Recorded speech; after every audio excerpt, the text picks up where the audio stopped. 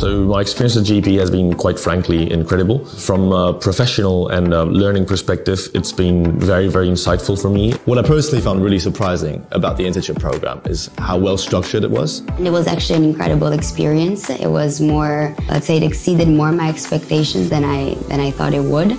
Be yourself and always be eager to learn. That's the most important thing I learned from GEP, and also it's the advice that I could give to you. I was given quite a lot of responsibility from the get-go, and I felt that the work that I was doing was meaningful and impactful. People really get you on board as soon as possible and make you feel welcome in the team. People are approachable even with senior level.